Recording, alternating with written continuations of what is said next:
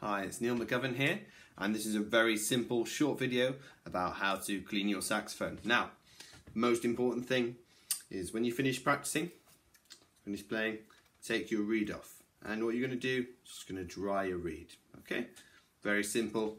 Then take your reed, try not to put it back on the mouthpiece unless you've got no reed case. Put it away in your reed case very carefully, and then it's all safe there.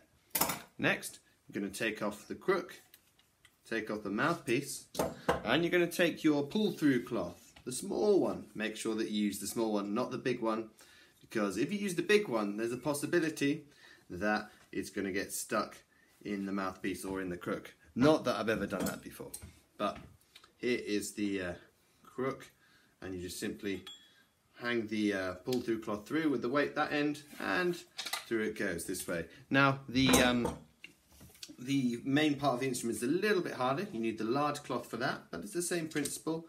So you're going to put the cord through, turn it upside down, cord goes around the U-bend, and then you pull it through, and then you're going to have a nice, clean and dry saxophone.